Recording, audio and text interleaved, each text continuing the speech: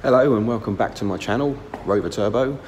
In this video we're doing the cam belt, water pump and auxiliary belt on this Range Rover Evoque.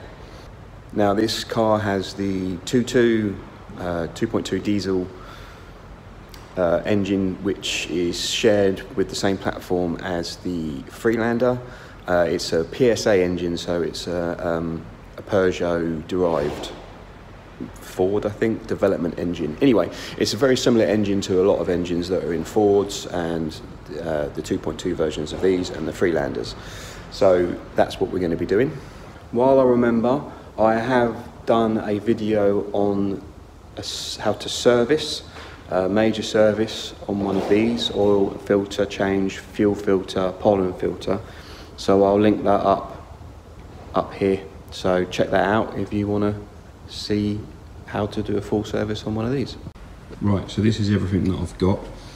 I've got some neat antifreeze, I've got the water pump, and I've got the cam belt. So this is the Gates cam belt. So it comes with the belt, it comes with an idler, and it comes with the tensioner. And there's a bolt, I believe that's the crankshaft bolt. I've also got the instructions of how it's all timed up, but I'll go through that obviously when I'm going through it. But just to give you an idea of when these belts are due, auxiliary belt is due at 144,000 miles or 9 years, but the timing belt is due 112,000 miles or 7 years. Right, so this is the basic outline of the belt and the tensioner. So it's quite simple on these.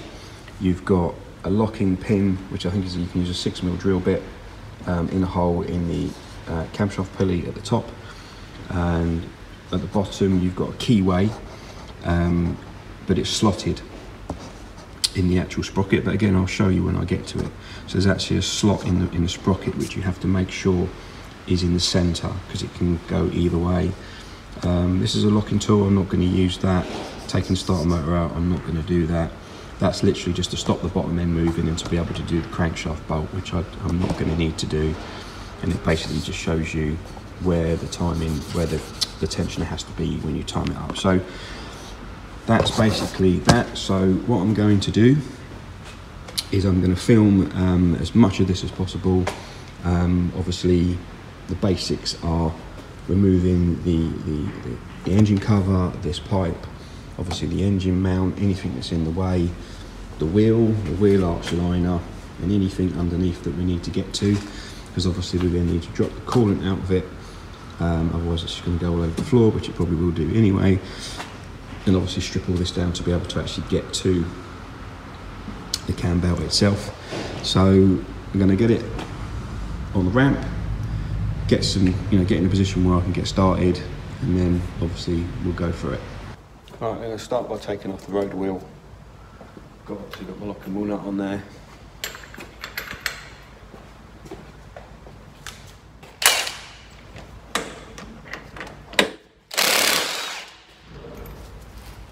This is a 21mm.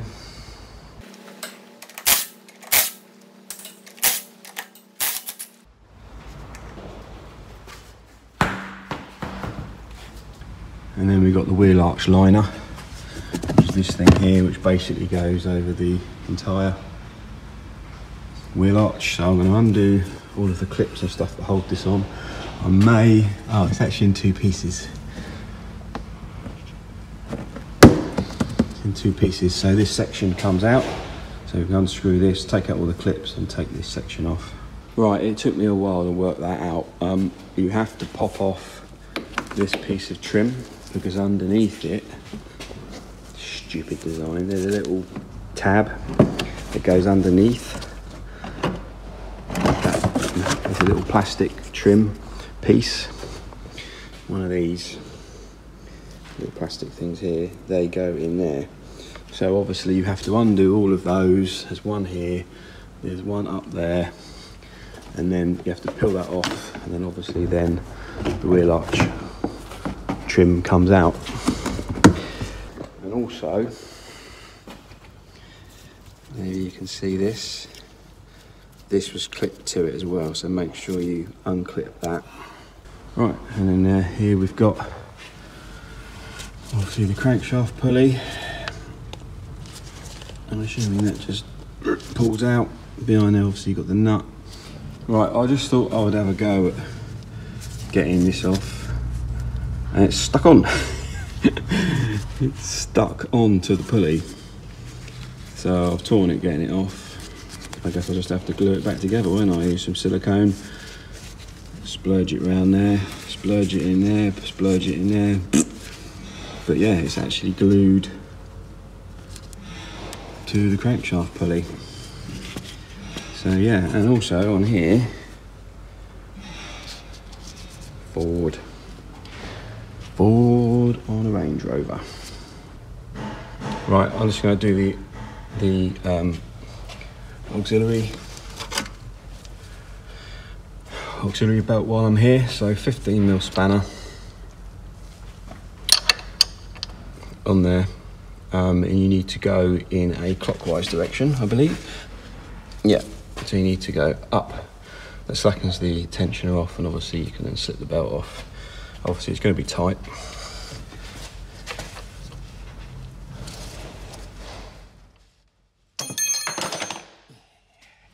It's going to be tight.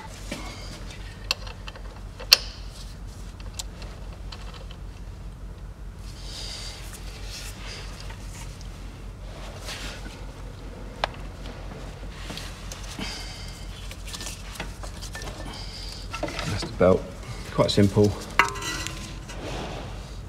Ooh, got a few cracks in it. Right, the next thing we're going to remove is the top cover and this pipe here, because you have to take this off to get this off, and obviously you need to get this off to gain access to this. So 7mm there and there. Behind here there's a bolt as well. So this is a 10mm. It's a bit of an awkward position. Just that 10mm. And then there's a pipe on the back here.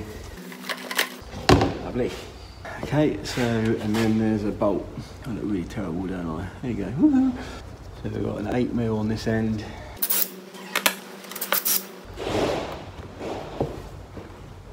I think that's it.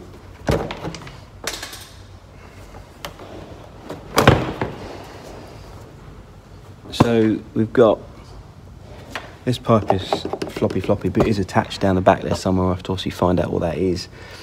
And then we've got these fuel hose, which look like they clip onto this cover. So I'm gonna have to unclip those. And then they're clipped on down there as well. You can't really see that, can you, down there? So they need to be unclipped as well. So I'm gonna try and get as much of this out of the way as possible and take this upper cover off so I can time it. Right, so we've got these little clips here that clip on the pipe, the fuel pipes. These break off, they just snap off. These things here, they're supposed to pivot on there and then snap in on there, but they've snapped off. They snapped off at the top as well. I was careful on that one, it just snapped off. It's just old plastic. What can you do? So you've got those that come off, and you've got a cable there that clips onto this boost pipe, which is here, which goes up there. And then you've got a Jubilee clip. There's a Jubilee clip on there. Where is it? I can't see it through the camera. Can't see it through the camera. Where is it? There. You can't see that, can you? There's a Jubilee clip on the end of the pipe, or there's a spring clip. So I just undone the Jubilee clip, and then the pipe just popped out. So hopefully that now will be able to wiggle that up and out of the way. So we'll go back up the top, pull that pipe off. You can just see it up there, look. And the Jubilee clip. You wiggle that pipe out and then time it up. Right, so there's two, this cable here, there's two. There's one at the front that you can see that clips on, and there's one further around the back that also clips onto the pipe as well. So you need to remove that. I can't show that to you because it's right around the back. Right, and there's another clip here, which is this one here. So you need to take that off as well. Just take that off. So now we can gain access to the bolts. 10 mils, I'm assuming, will hold the upper cover on. So I'm going to whip those off. Right, so you've got 3 10 mil bolts holding this on. You've got one here, one there, and there's one down in that far corner. And then that just comes off. And there's the timing belt. Right, so I've got a 22 mil ratchet on the lower pulley, you can see down there, and I've rotated it round until the little divot in that little cutout is lined up with the hole. So if I put this mirror down there, you can see there, look how it's lined up with the hole. So I've got a 6.5 mil drill bit, and the 6.5 mil drill bit, the 6 seems to be a little bit sloppy.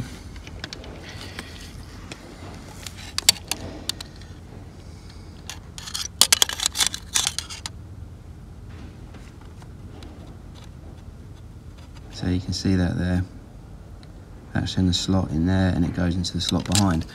So there you go, so basically that's timed up now. So I just need to take the crankshaft pulley off. I'll do with the big gun, the Duratorq gun.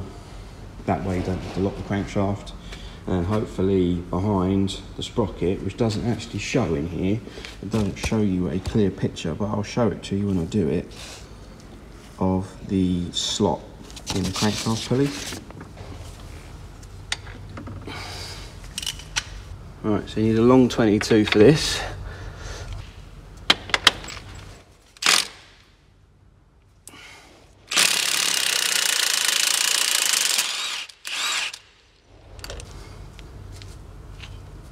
So I'm assuming this is the new bolt I've got in the kit.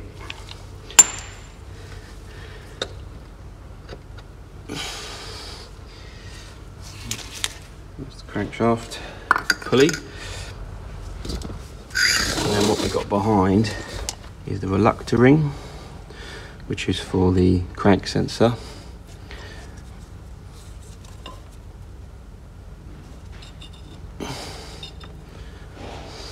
You can see where this is notched. Can you see that? Okay, so that at the moment, that sprocket is freewheeling slightly, so it can go left or right. So at the moment it's in the center. So when we put it back together, we need to make sure that that is back in the center, but I'll show you how I do that when I come to do it. Right, so now we've got that off, we've got the bolts that hold on the lower cover, and I'm not sure if we can leave this in place. We'll find out. But obviously this needs to come off the cover.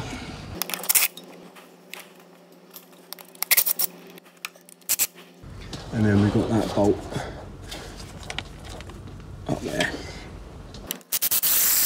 And it should be, if I've got them all.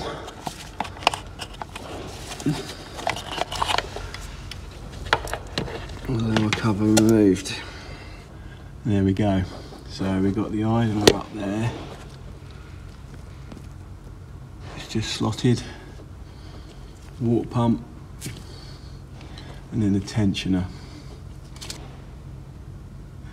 Lower cover off and get the coolant out of it in some controlled manner.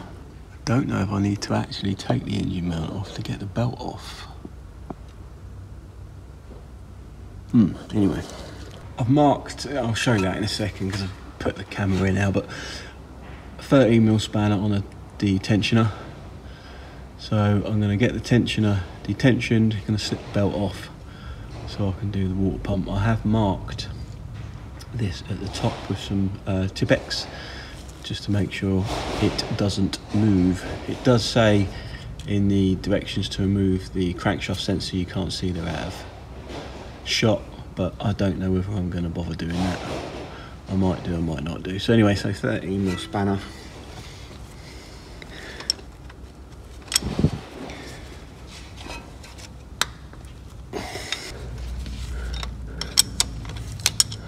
There you go, there's the belt.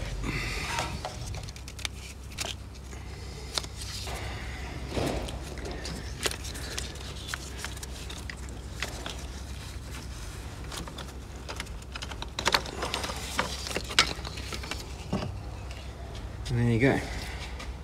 There's the belt. I mean, it looks pretty good to me. It's obviously worn.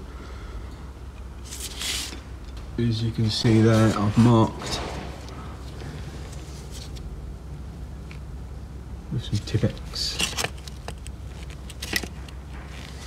because this does move. So it has to sort of be in the middle of the keyway, sort of where that dot lines up. So technically, I probably don't have to actually remove the engine mount. I don't know if I'm going to or not, because I need to remove this tensioner up there. But I think I could just undo that bolt and it will slot out. So if I don't need to take the engine mount, I mean, I've got the belt off without removing the engine mount. So anyway, we'll do the water pump. See, look, it's got, can you see that on there? PSA, Fomoco. So it's a Ford and Peugeot engine. I tried to undo the drain off of the radiator, put a pipe on it, put it into a drain tin, but nothing came out. So I'm going to have to do it the messy way, and I'm probably going to remove this, swing that out of the way, just for the sake of the water really. And I'm just going to put the tin underneath it, and I'm just going to let it all piss into there. And because I'm not keeping it, I'm replacing it, because I've got replacement, and obviously I've got the wet vac. So I'm just going to do it the messy way, because this, even if I got it all out of the radiator, it wouldn't have removed it all out of the block anyway. So there's no way around it. You're going to make a mess. So that's the next thing we're going to do. Oh, they're 11s. What? Okay, so these, where are you? Here. They're 11mm. 11mm.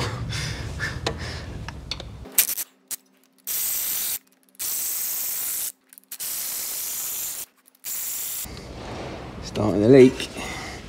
It's starting to leaky. This is going to make a fucking mess everywhere.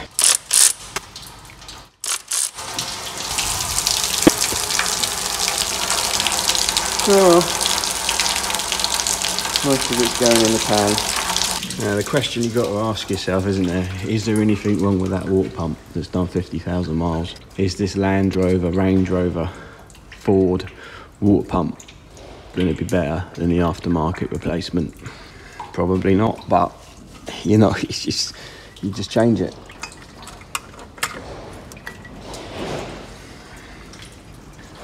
There you go. There is the old water pump. Right, so what I'll do is I'll give this a quick clean up. It all looks quite clean anyway. Probably smear a little tiny smear of gasket sealant, both sides of the gasket. Clean it up, dry it up, whop it on. So you don't need to see me do that. Put the pump back on. As you can see there, I've got the water pump in, new water pump. I didn't torque them up, I just done them up light, hand tight with a 3/8 ratchet. The tensioner I've taken off. So we've got 13mm bolt, and then we've got the tensioner, so it just slides onto the stud, and then there's a little peg up there that this locates on. So it literally slides over a stud, and then that then screws on, and then that locates. So this is the old one. Up there we've got the idler. So we've got an E 14 ratchet. I've already loosened it off, and then that whole thing comes out like so. The tensioner, you can just see that peg there, that's obviously the stud, and then just above it, I don't know if you can see that little nipple, that's what locates in that square peg of the tensioner. There's the new tensioner. It's tensioned up with the pin already in it, and as you can see, that is what locates. So literally just slip that on, locate that with the peg, and then put the 13mm on. So you've got to put a round peg in a square hole. That's in there.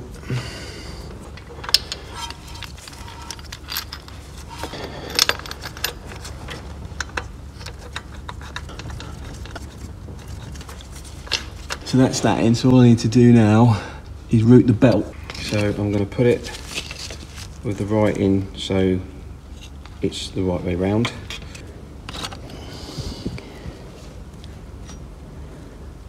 Okay, so I've got the belt on. It's in between the two. This obviously tension's still pinned.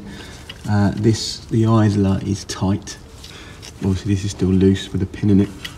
It's still timed at the top. It's wrapped around the bottom. It's on here. So what I've done on this lower pulley, it's off to one side. It's off to the far right hand side of this sprocket, and obviously it's slightly too far that way. So the idea is when you take the pin out of the tensioner, the tensioner is going to push on the belt. It's going to push this belt in, and in theory, it's going to rotate this round to the correct time position. I'm just going to pull this pin out. See, it's moved, but it's still not tensioned correctly yet. What we've got to do is we've got to get the arrow in line with the slot, and what you do is you put an Allen key in here, and then you rotate it, and what it does is it pulls this down and across, so that pointer, I can't really show you this because of the spring tension, but then the pointer lines up in the center like that, and then you do the nut up. So that's the idea. So I couldn't video this because there just isn't enough room for my two arms in this camera. You can just see that pointer there.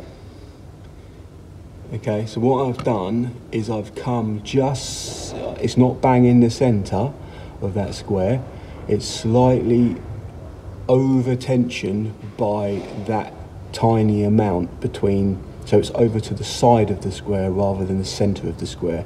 So what that basically means is, because this belt is tight, it's a fresh tight belt, when it started up and run for a while, it's obviously going to stretch and slacken a fraction of a millimetre. So obviously that will bring the tension back to the centre of that. It won't move, but the belt will obviously grow slightly. So I want it to be slightly over tensioned by a fraction, so when it stretches that millimetre, it comes back to where it should be. So that bolt up there in the centre is tight. So basically just put the Allen key in there, 6mm Allen key in there, and you just rotate it till that peg comes up line with that, and you do it up and you just check to make sure that it lines up. So that's it, and then this down here, we two marks a blob on where they are, and we're in the centre of there, so it's exactly where we need to be.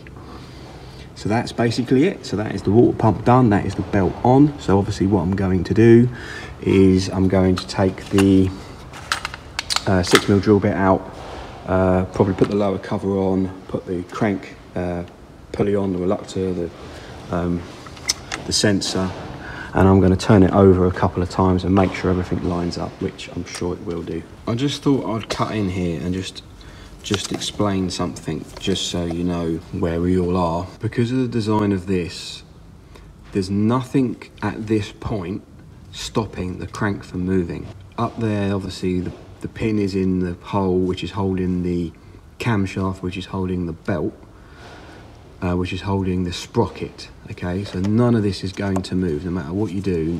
But the crank can still move. Okay, now obviously undoing this crankshaft bolt and doing it up is going to potentially move the crankshaft, which is why they say in the instructions you have to take out the starter motor and lock the flywheel so this does not move. Okay, so I'm just going to give that as a warning or a caveat at this point, that you are supposed to do that.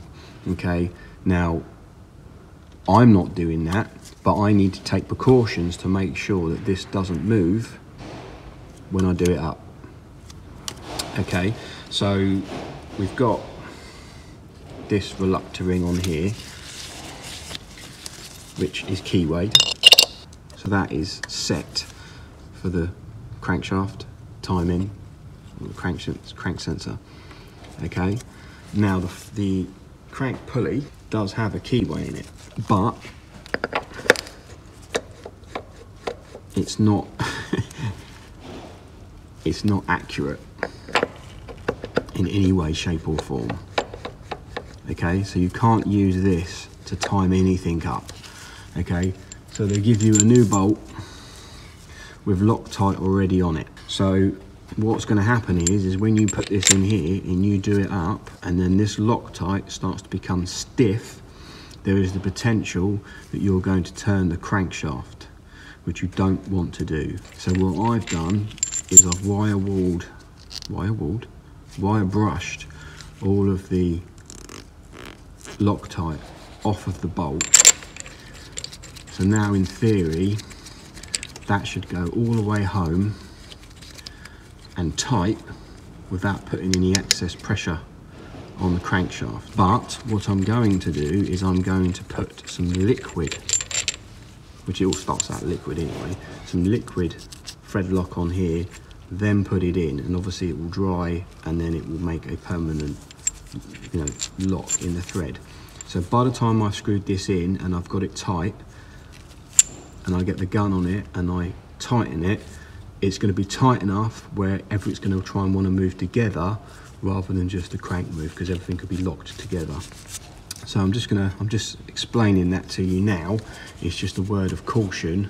You don't want to be cranking on this and trying to do it up and the crankshaft is trying to move in that slot and going slightly out of time. Whether it makes a massive difference, I don't know. I would imagine it would do, being half a tooth out. You probably wouldn't notice it, but it obviously wouldn't be right. So, right, let me crack on and get this. We've got the crankshaft pulley done up with 10 billion ugga-duggers, and the new belt is on, the new auxiliary belt, the lower cover. So we're just going to stick this back on now. Then I'm going to go up and put everything back together up there. Stuck this back on with some silicone, put all the relevant clips and stuff, just put a zip tie around there, just to put back on what I was snapped off, and then zip tied the whole lot round so that's nice and secure. Pipe clips and stuff, there's a clip there that goes around that hose up there. Various other clips and pipes and stuff that clip up, so I've got to go up and do the top ones. So that's the engine cover back on, that back on, that back on, bolted back on there. The fuel pipe's clipped on. It's just put a zip tie around that just to hold those in, because it's clipped in the other side. That rubber pipe there, the hose, is clipped into that plastic section. So that's it, basically done. So all I need to do now is put the wheel arch liner back in. But what I'm going to do is I'm going to start it up. I've already put coolant in it, so obviously that will have to bleed.